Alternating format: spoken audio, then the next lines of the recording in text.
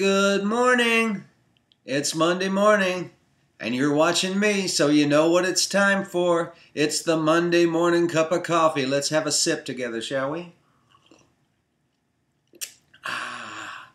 This is from my Joseph Beth Booksellers cup that I got in Lexington, Kentucky when I did a Cheese Chronicles book signing there back in 1995. And I've had the cup ever since. There's something heraldic about this cup. The marbling in it, and it's just a very dignified looking coffee cup. I don't know if I've ever featured it on the show before.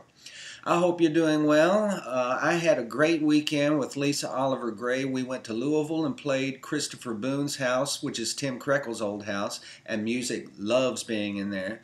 And then we went to Van Delisle's Black Dog House concert series in Chicago and had a wang dang doodle. And it's great to see Chicago. It is indeed a toddling town. It's a bit of a bear to drive through or drive around, but it's still a wonderful town. I don't get their pizza. I don't like that much dough. I don't get their hot dogs, but if that's the way they want them, with a great big pickle on the side or whatever, that's fine. You live your Chicago life. I'll live my Nashville life, and everything will be fine. This coming Saturday, I will be at the Purple Onion in Central City, Kentucky, playing at 5 p.m. as part of a festival they have going on there. Over the Friday and Saturday, they'll have the Stacy Mitchhart Blues Band, Alonzo Pennington, who's from around there, and he's great. And I'll be 5 o'clock Saturday afternoon, the 31st. And say a prayer to the writing gods, too. The 31st is the deadline for a piece I'm writing for the Oxford American, which I hope they publish after I submit it. It's a piece on what it's like to be a working musician in Nashville. And I hope that it comes off okay. I've been doing interviews about it. I'm about to do another one just in a second, interviewing local working musicians and songwriters and getting their perspective on what it's like to be here. And most of all, it's positive. Most people, everybody loves being here. They wouldn't be here if they didn't love it, I reckon. Let's see, what else did I want to mention to you? Oh, coffee cups, coffee cups. Maybe one of you out there can help me here. I have ordered prototypes of Monday Morning Cup of Coffee souvenir mugs. With the intro graphic on the cup, and don't let the bastards get you down on the other side of the cup. And for the one prototype from Staples.com, it was $19.95 for printing and everything, and the mug itself was like $8.95, I think. Vistaprint.com, with the same login interface, the exact same company, I think, it was like $5.95 for the cup, and it came out to $13.95 altogether. And Costco, which I didn't like their interface at all, the cups were much cheaper, but I wasn't able to figure out how to do a cup with the logo on one side and the text on the other. So if, granted, if you order in bulk, the prices go down.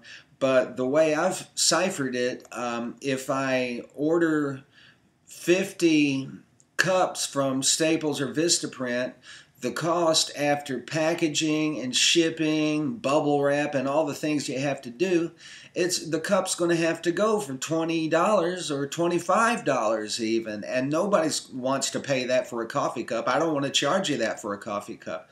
So I've been put in touch with one company so far that mass produces at a better cost, but the minimum order is 250, and I can't order 250 coffee cups at once. I don't have that overhead. So if anybody knows any way to germ the system, I'm happy to order as many as 50 at once. I'll do that and see how quickly they move. But I want to be able to sell them at a reasonable price. I don't want my overhead to be so big that you wind up paying $20 for a coffee cup, after shipping and everything. So if you have any ideas and you're watching this and your coffee's kicking in, let me know, because I'd be very appreciative. And one last word, I would like to take a moment to pay tribute to a man who is becoming a great inspiration to me. As you can see, thank you, James Taylor. You're bald, like I'm going to be in about 5 more years. You haven't put on a toupee. You haven't had any work done. You are the anti-Bruce Jenner. You have short hair on the sides, and it's bald as a cue ball on top, and you're going out on top because you're looking like God made you, and you are my inspiration, because in 5 or 10 years, I'm going to be as bald as you. And let's see. Let's see if I remember this. This is completely improv here.